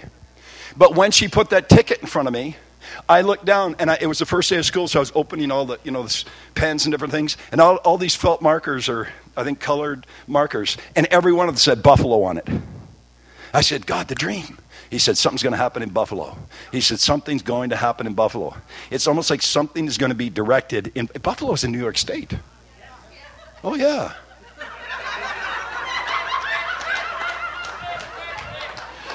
I tell you, the wisdom of God is just pouring out here like wine, oil. That's right, Buffalo. It doesn't. We're near New York, right? That's right. Yeah, but you're a long way from New York City. But still New York. You know what? There's something that happened on 9/11. It was almost like something got redirected. I can't explain it. And you know what? God's going to give us more wisdom.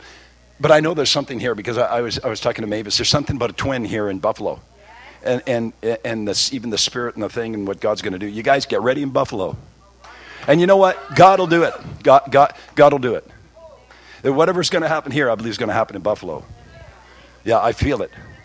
Why would God give me that dream if something wasn't going to happen? Okay, so back to the roaring. Okay, so we're in Kamloops, and we're driving with all these young people, and we're going to a place called Salmon Arm. You ever heard of Salmon Arm? Sounds like a stinky fish, but it's not. Salmon Arm. And it's about an hour and a half or 2 hours away. My wife can tell you because we saw the weather the next morning. On our trip there was not 700 lightning strikes. There was over 7,000 lightning strikes between Kamloops and Salmon Arm. 7,000. The whole time we were driving, it started a whole bunch of little forest fires, but there was so much rain it put it out. And so we end up there, and I'm like, something's happening. But halfway to Salmon Arm, or just before we got there, God says, I want you to roar. And I'm like, I'm driving like 60, 65. And when your hands turn into paws, now when I say this, if you're listening on, you're like, oh, come on. No, listen. You said the same prayer that I said years ago. My body belongs to you. Do whatever you want with it. You ever prayed that prayer? What if he did? That's what happened when I went like this. I said, God, what's going on? You told me your body belongs to me. I said, this doesn't look good. He said, I didn't call you to look good. I called you to make me look good, and compared to you, I look pretty good. And that's why he doesn't, we're interested in dignity. So I start roaring. I'm driving with my wrists because I got two paws. And I'm roaring. Well, it hits the kids, and they start roaring. One guy, and it was a van. You know where the door opens up, there's a thing? The guy fell right in there. I thought he was going to go right up the door. And he's roaring away. And his name was Rory. No, it was Rory. Remember him, the big guy? Again, wisdom is flowing. I never thought about that all these years. We're on a roll. So is he. And it was a big guy. He sort of went... And they're roaring, I'm roaring. And then God says this. When you get there, we're going to speak to a youth group at a church we've never been to. And we're going to all these places, sleeping on the floor, sleeping in gyms, sleeping in churches. So we end up there. I won't tell you the church, but it was a big church up on the hill by the 3 car lots, if you're ever there. And God says, you're not going to preach what you thought you're going to preach. You're going to preach on a form of godliness that denies the power. Preach on it. He said, here's what he said. Now listen to me carefully. If you get the wisdom of God, it's done. When you get the wisdom of God, it's done. I like what Kenneth Copeland says. He says, if you are sick, he says you don't have a sickness problem. You've got a wisdom problem. Because if you knew what to do, you'd get healed. You see, that's the way that it is. You never have a financial problem. The day you became a Christian, you never had a financial problem. The only thing you had was a wisdom problem. Because as soon as you find out what to do, your problem's over. And when you hear from God and you know it, that's it anyway, before the manifestation. Then you learn how to stand. So most of your problems are not what you think. They're wisdom problems. That's why in Proverbs said, make wisdom the principal thing. And so God says, don't preach on that. Preach on a form of godliness that denies the power thereof. And he said, there's a religious spirit that lives in this city. Pardon me. He said, there's a religious spirit over the city. Over the city. And he said, it lives in the church you're going to. Religious spirits and me do not like each other. We don't. Because one of us has to go. And that's why when the glory comes into a meeting, and that's why I don't get invited to too many religious churches. Because when the glory comes, I don't push the devil out. God comes and pushes the devil out. Because if you stand there and you don't move, and after having done all stand, we'll find out who's standing. And the glory comes out of you, and it just pushes the devil out of the room. Woo! Hallelujah! And then God gets all the glory. And so he said, you go there, you preach on a form of godliness that denies the power thereof. From such, turn away. God's pretty plain. I like people, I love people. I don't like religious spirits, however. They're stingy, and when they do give, it's manipulative. I don't want a cent from religious spirits. Because they'll try to control you with money. Oh, no, no, no, no, no, no. It's going to come down. It is. God's going to bring it up. But I've had a taste of all these things that I've actually seen stuff happen. That's why I can tell you these things. And the reason I can report on what God did, and you'll believe that there is a treasury of snow and a treasury of hail when I'm done. What happens? Here's what happened. I went to these poor kids. There was like a dozen. That's all we had. A dozen kids from the church, right? They were the junior high. They had a bigger youth group. I'm preaching on a form of godliness. And they're sitting there like that. That denies the power. And God says, your words are going up. You're talking to them, but your words are going up. So I'm looking at them, and I'm preaching, but my words are going up. All of a sudden, Shirley was there. Remember the side door? There was all these windows on the side. And I looked, and it looked like somebody was firing a machine gun from heaven. And I saw all this stuff just bouncing off the ground. This is the middle of August. And it started to hail. And it wasn't golf ball hail. It looked like ice cubes, like exactly like an ice cube, a little bit thinner and clear. You could see right through them. And they started to fall, violently fall. When I say violently, and they fell in a 3-block radius with the church on the inside. When I say violently, a month later we saw on the news, it caused over $3 million to the 3 car lots. It knocked the windows, it knocked the mirrors off our van. It's got to hail hard to knock the window, to knock the what are they? Mirrors, yeah. Automotively challenged. And so it knocked them off. Bonnie, our intercessor, had a white Volvo. It was like you put it on the side and drove 100 golf balls as hard as you could right into the top of it. And in the middle of it, the fire truck shows up. Somebody saw fire in the church. They called the fire department. So the fire truck shows up with all the guys with the axes and the hats and the whole thing in the middle of it. And our ministry was called Catch Fire. That was the ministry. Which, if anybody's listening, Toronto stole. You know, Catch the Fire? No, they did. That's okay. Got to learn how to steal in the kingdom, right? So it's okay. Those things are good. Shirley says borrow. They needed a name for their conference. They did. Their first Catch the Fire conference. They didn't know what the name was because they knew Patricia and everything else. And we walk up and we got Catch Fire and they went, that's a pretty good name. A month later, Catch the Fire conference. That's good. Praise God. But give it away, right? You give it away. And so we had a big sign in the foyer of that great big church, which I won't mention the denomination, but it's at the top of the hill with the 3 car lots around if you ever go there. And we had Catch Fire downstairs.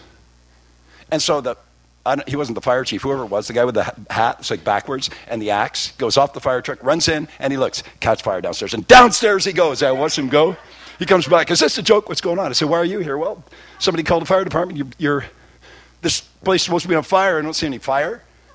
All we saw was hail. So we actually have, now when I say it hailed, they had a big skylight, like skylight? But it was like, what do you call that kind of glass? Stained glass skylight. Broke. They smashed it. So the water's coming in. Water was coming through the light receptacles, every one of them. Water was coming. We had to put blankets around the equipment so the water didn't, like it was about that much water and the church just came in. And it was a mess. But I'm telling you, sometimes things that are messy can end up being very good. Because it's reserved for the time of trouble and the day of battle. A birth can be messy, but it's good. You see, we don't understand that. We want everything prim and proper and, sit in our pew and never move for 20 years. That's the way some churches are, and it's all good. No, it's not all good. Sometimes it's all bad. We have to learn how to move with God. Oh. In Him we live and move. Not in Him we live and sit. In Him we live and move and have our being. Woo! If that offends you, have a double. Oh, man. Wow, there's a lot of oil here. Okay, I'm almost done. If you believe that, I have some oceanfront property in Saskatchewan to sell you after the meeting. Okay. Or like some evangelists say, in conclusion, which means 40 minutes from now I'll be done. I got my wife here. What time? Oh, it's 9:30, but I'm getting close to done. Done is a relative word. Okay, so we're looking at the hail. It's all over the place. We have a picture of the fire truck. All the firemen, Sammy was there, Shirley's there. They let me wear the fire hat. I'm wearing the fire hat, and we're standing in hail. Like this, the middle of August, you can't see the pavement. It's hail. On the back, because it was a big A-frame church, like huge A-frame church, there was about 3 feet of hail piled up that came off the roof. It looked like God emptied his freezer from heaven and just dumped all the ice down. But I'm telling you, something happened. Everybody said it. They said something broke. Something came down. Something got loose. I'm telling you, it's about to happen here. I feel it. It's about, the breakthrough is here, and it's the breakthrough of water. That's what that word breakthrough means. The Hebrew word is the breakthrough of waters. And the water comes in many forms. For Canada, ice and snow. It's water. I've told people we don't listen to God. God talks to us all the time. I was preaching, I said, it's about time we had some snow of the word. And one night he comes, that snow of the word. But I said, yes, it's in the Bible. Like the rain and the snow that comes down from heaven and waters the earth. But we don't want the snow because we haven't seen it, but it's coming. Like the rain and the snow that comes down from heaven and waters the earth and the snow. And the snow. Psalm 18. God comes with thunders, lightnings, and hail. Fire, and he still does. God would say way more to us if we listened to the little things that he says to us. That sometimes seems strange, but we want to throw everything out. People are like, well, we don't believe in every wind of doctrine. They don't even know what a wind is. I'm not mad at anybody. I just feel the heart of God. That he'd tell us way more if we'd humble ourselves. And I'm talking to what's in the area. And it has to obey. Because it has to obey because you guys have staked your ground. And the GPS says so.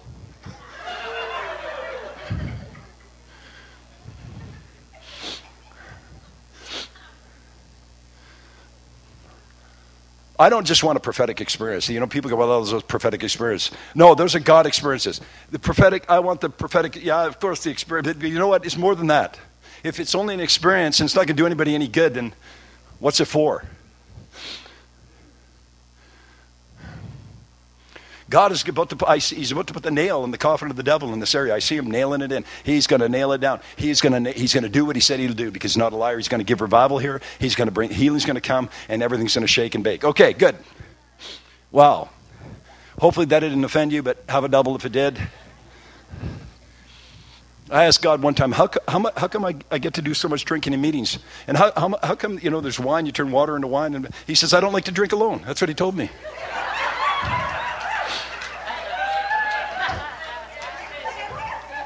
Think about it. He didn't have to make us. If he doesn't like to drink alone, wants to eat and drink with somebody, might as well be you. I asked God, why do you tell me all this stuff? He says, I got to use somebody, might as well be you. I thought, okay. You don't get a big head. I wouldn't know any of this. And I know less than maybe most of you. I don't know. But I'm telling you what I do know. And I testify of those things that I've seen and heard. John said, we testify of those things we've seen and heard. Paul said, we testify of those things we've both seen and heard. Jesus said, we testify of those things which we've both seen and heard. Not just heard, seen and heard. And so here we are, and the hail's on the ground, and we took the picture. Well, that would have been great in itself, except I knew something happened in that church. And I walked up to the youth pastor that night. And this is all I said. He was a wonderful guy. We know him very well. We're going to be seeing him in a couple of weeks. He lives in Kelowna. He's an amazing guy. I love this guy. He's one of my favorite guys in the whole, one of my favorite pastors in the world is this man. And I'll tell you why. He looked at me. I asked him one question. He's quite a big guy. He's not tall, but big. I said, do you have a religious spirit in this city? I didn't tell him what had happened. Up to that point, nothing. Do you have a religious spirit in your city? He just started to cry. He says, I'm quitting next week. After you leave, I'm quitting. He said, I've been in this church, I don't know how many years as a youth pastor. He said, the kids are not allowed to call me pastor because I don't have a degree. He says, I get paid a couple $100s. And he says, I'm not a complainer, but I'm just going to tell you the way it is. He said, I can't make ends meet. He said, they had over 100 and some odd kids. They had junior youth and I could tell God's hand was on this guy. And he says, I'm going to quit. He said, there's such a religious spirit here. He says, do you know that we have ever... Now listen, you can tell I'm not a pastor basher, right? I don't bash pastors ever. You can ask my wife. I love pastors. God told me, I went to a meeting once and the glory of God was moving. God says, don't think this is you. Pointed at the pastor. He said, this guy's done the 7 hours of work.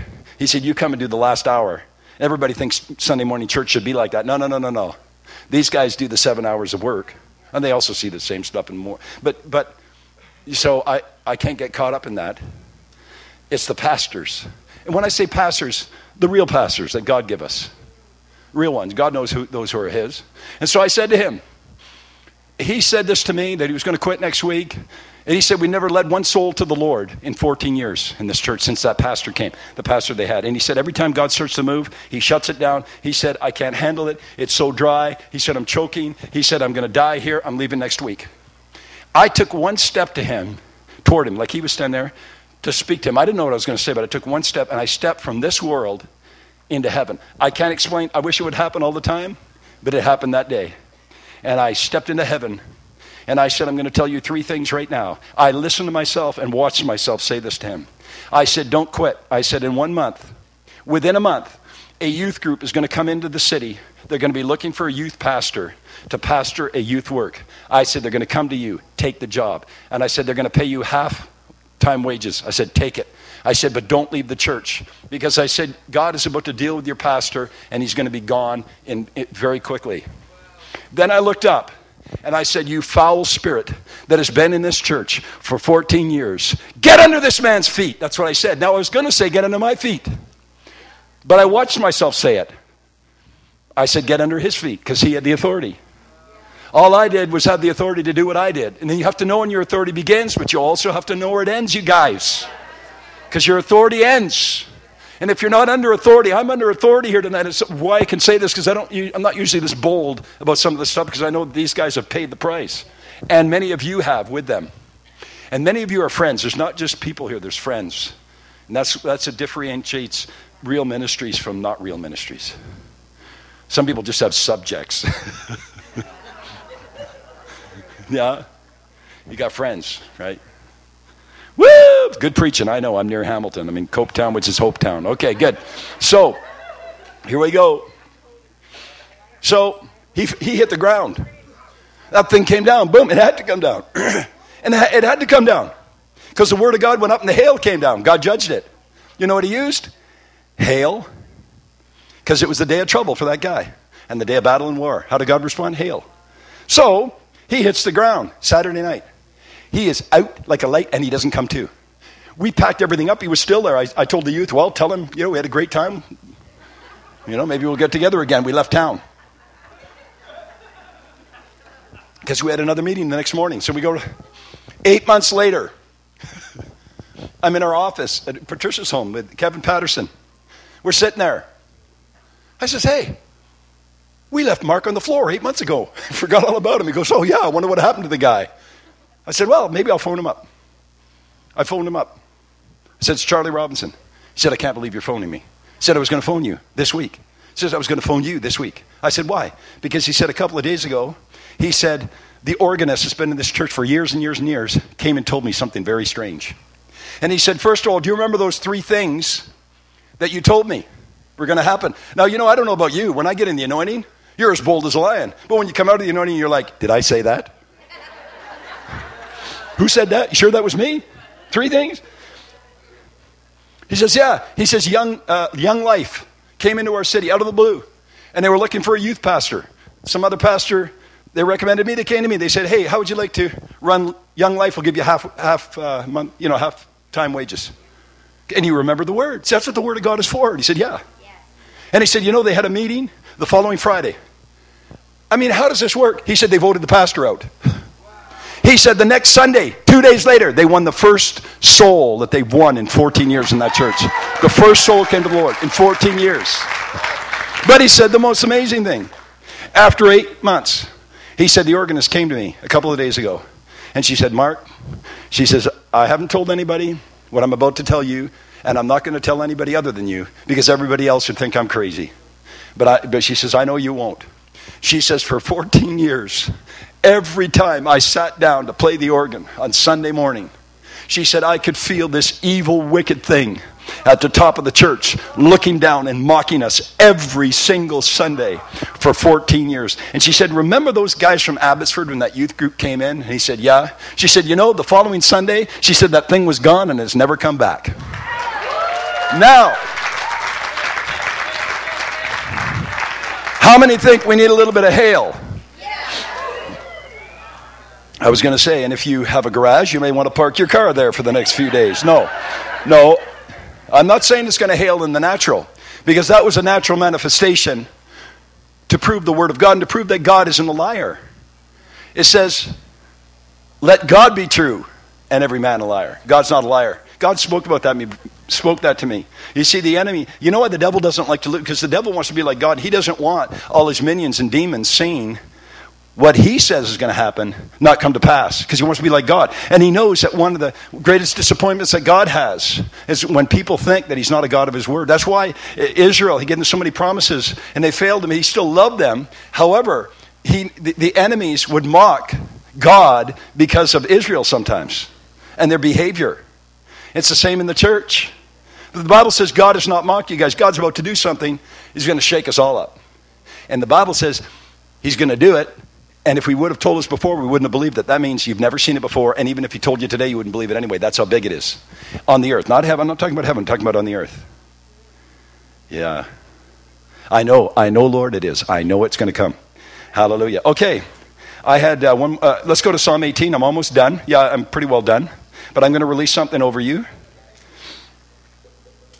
It's already been released.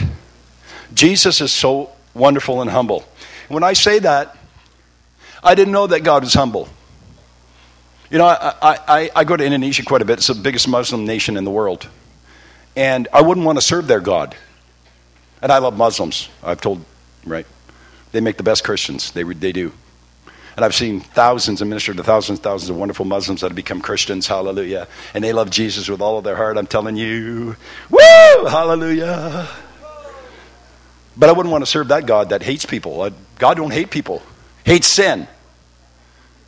Hates sin. But he loves people. While we were yet sinners, Christ died for us, right? Right. So this is good. Take this home. I was going to say, put this in your pipe and smoke it, but that's probably not good. But I'm going to say it tonight only, okay? Tonight only. Put this in your pipe and smoke it. Now you might say, well, what? Now, wait a minute. Hang on. We're going to stay with the word here. So if this ends up on YouTube, you know I do not condone smoking pipes. But I said this before I looked at this scripture, Psalm 18. It's verse 7. Then the earth shook and trembled. The foundations of the hills also quaked and were shaken. Because he was angry, smoke went up from his nostrils. Now, I didn't know... I forgot that was there when I said that to you, when it came to my mind, but I know that God is saying this. See, smoke comes out of his nostrils. How many knew that? Now, God doesn't smoke. Okay? Just for all the people that... But I'm telling you, smoke comes out of his nostrils. Now, do you think God has changed in 2012 and it doesn't come out of his nostrils anymore? It comes out of his nostrils. Smoke, what comes out of his nostrils? I think about this. I think about this kind of God we serve. I'm telling you. That'll scare the devil half to death. No, all to death. I mean, it will. Seeing God's smoke coming out of his nostrils because he's angry at him and what he's done to God's people, because that's what David's talking about. It said smoke comes out of his nostrils. Oh, and devouring fire from his mouth. Coals were kindled by it. He bowed the heavens, also came down. Darkness under his feet. Rode upon a cherub and flew. Verse 11, he made darkness his secret place. His canopy. No, darkness. Man, darkness seems like a bad thing. Not when God shows up. Because he comes. His canopy around him was what? Dark waters. I've had God say very strange things to me. You know, if I see a snake in the spirit for in a dream, or it's bad. Except one time the snake showed up, and God goes, "Yeah, that's the wise snake." And I'm like, "I don't like it, even if it's a wise. Be wise as serpents." And I'm like, "God, why do you do that to me?" Because you don't have everything figured out. Why did they hold up a snake, and they got healed when they looked at it? It doesn't make any sense. I don't like snakes. The devil's a snake. However, you know what? Don't be too sure you know everything about everything. That the devil is going to hell. Don't let anybody tell you he's not, because some people do. Did you know that? There's theology going around. That's the stupidest thing I've ever heard. Have you heard that? Yeah? I'm talking about good people that I know that have been Christians like 35 years. Believe that, and they're just shipwrecked their faith. I don't preach that stuff. I'm telling you, the devil's a bad devil. He's going to get what he deserves. Just don't go with him. Yeah, keep him under your feet. Verse 12. From his brightness before him, his thick clouds passed with hailstones. With what? Hailstones. With what? Hailstones. Wow, hailstones and fire. What happened in Salmon Arm? Hailstones and fire. The fire truck showed up. You guys, the fire truck. Why? Because I believe there was fire in the Spirit. And hailstones and fire, just like Psalm 18 said. Do you know that the Scripture's real and that God is the God of His Word? I can testify of what I've seen. And here's what I saw. That God comes with hailstones and fire. The Lord thundered from heaven. The Most High uttered His voice. Hailstones, it says it again. And coals of fire. Oh, do you know that God is true? He's real. His Word is true. God's about to do something. I'm prophesying this, that God is about to come into this area and region with hailstones and coals of fire. He is going to come, and He's going to not just shake, He's going to burn up stuff. When I say that, I'm saying it in the Spirit. Sometimes it manifests in the natural, but He's going to come the way He comes in Psalm 18. It says He sent out His arrows and scattered the foe, lightnings in abundance. Remember 7,000 lightning bolts before this happened? 7,000 lightning bolts. Over that, they said. Lightnings in abundance, and He vanquished them. Oh, I'm telling you guys, the Word of God is real. It's not a poem, and it's not stuff that, it's hidden stuff to say, well, I don't know if God... No, God, this is how God moves today in 2012, and He's about to move again. God had His roar in South Korea 2 years ago, and He told me He was going to blow all the conflict that was happening between the U.S. and China and all that never ended up in CNN. And so we roared, and that night there was a typhoon heading to the Philippines, turned around and went right through South Korea. It knocked a big chunk right off our hotel and flattened a taxi. 185-kilometer-hour winds. And God said, roar, and I'm going to blow this thing right. And He did. I'm telling you, when God decides to go, it moves. How many want that kind of a God? That's the kind of God I want. Because that's the kind of God that the devil fears. If we have just some menial kind of a thing and just hanging on for dear life in the kingdom, that doesn't threaten the enemy. What threatens him is Psalm 18, God coming like this, smoke coming out of His nose, fire coming out of His mouth, lightning, hail, thunder. That scares the devil, I'm telling you. I'm not talking about thunder like you've ever heard. I mean thunder that would terrify me to the core of my being, even if it wasn't aimed at me. That's how big God is. You think any of the problems in this city are too big for God? I just declare prosperity over Hamilton right now. I command those doors that were shut to open right now. I command business to come in this whole region in the name of Jesus. God, we release You out of Psalm 18, to come with thunder, lightning, hailstones, coals of fire. I won't say snow, but why? What has God reserved for His church? Is this just isn't in the Bible for no reason?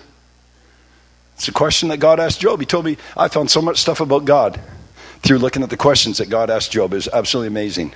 That's not how I got all this stuff, but I got some of it. God said, you want to see it? I said, God, can I? He says, yes, you can. You're my son. I've already given it all to you anyway. You already have this stuff. We just don't know it. But I get to see it for you. That's what seers are for. I get to see stuff for you. It's not just for me. I used to think this was so great, and then I thought I was so great. I'm not good. There's no great men of God. There's only men with a great God. That's how it works. Some sow, some water, but God gives the increase. The rest of that scripture that hardly anybody ever quotes. So then, he that sows and waters is nothing, but God that gives the increase. Hallelujah. Okay, I'm going to have a few announcements. Now, what do we call them? Anointments. So don't some people disengage, right? We don't want to annoy you with the announcements. Not those kind of anointments. This is anointed announcements, okay? Not annoying announcements. Those I've heard before. And I like to do this, and sometimes people get healed. Sometimes the glory comes and messes people up just by talking about books and CDs. And all of the money from this goes to our son's ministry. You guys, I talked to him yesterday. I can't share most of what's going on. It is so amazing. It just blows me away what God is doing. Yeah. And it pays to get drunk in the spirit during a meeting. You remember I shared those people in Seashell that I've got? More of them are getting saved, getting rocked.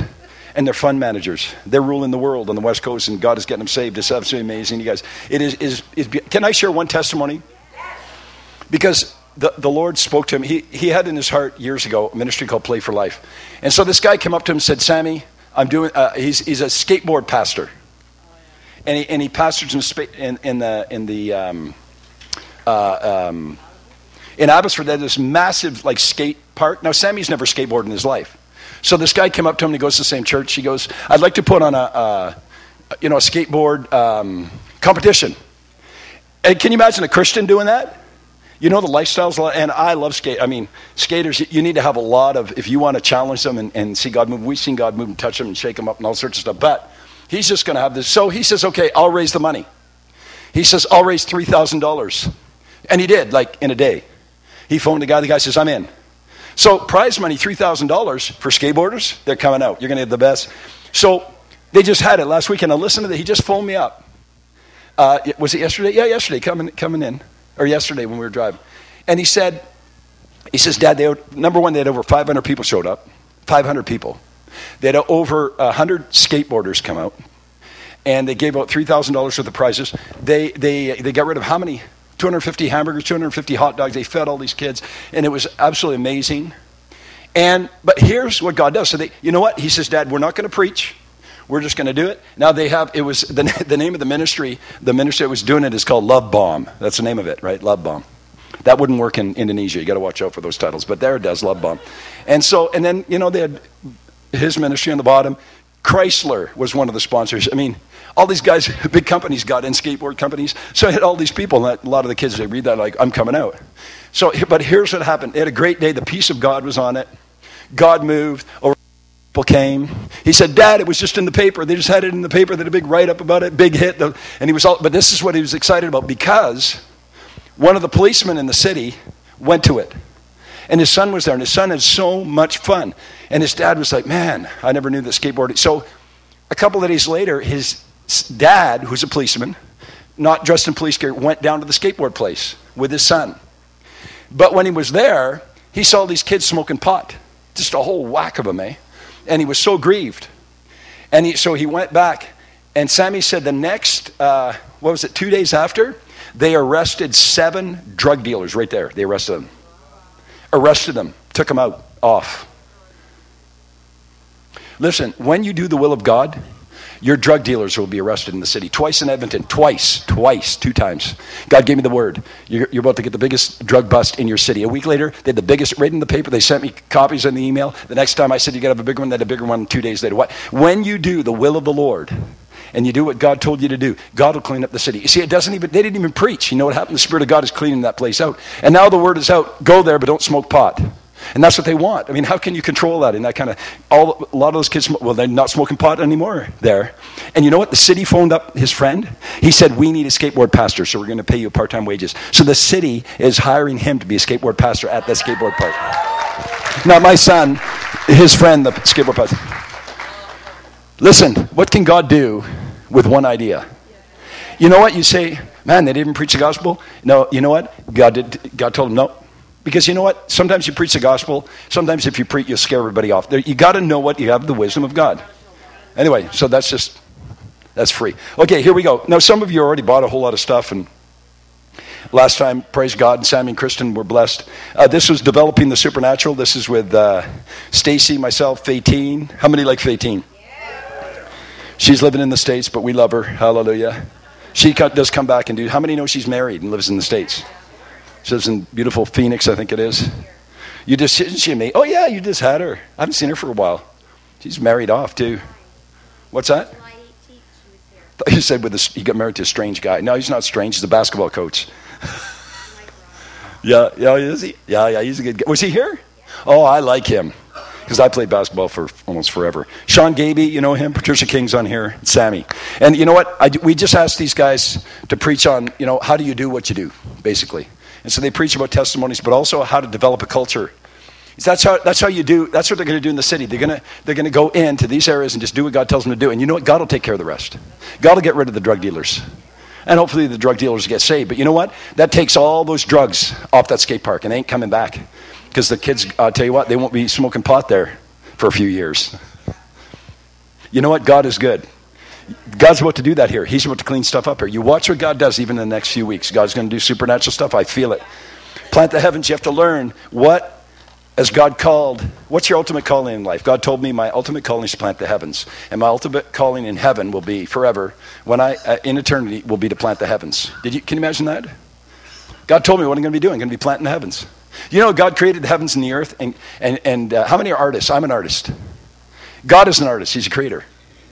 Hallelujah. Now, can you imagine creating a planet? No, you can't in this body. But if God gives you a new body, oh, get ready. Hallelujah.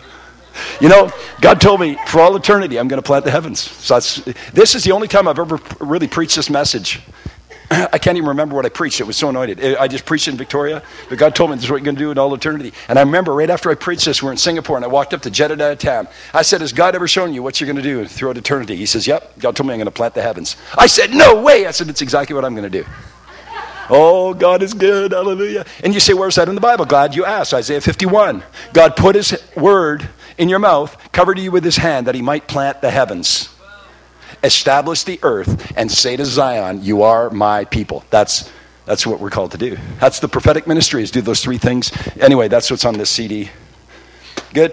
This is, you know what, we don't usually carry this, but I did, and I mentioned it tonight. It's called Living Above Your Means. A simple little story about how to live by faith and how to live out of heaven rather than here, and how to attach yourself to heaven's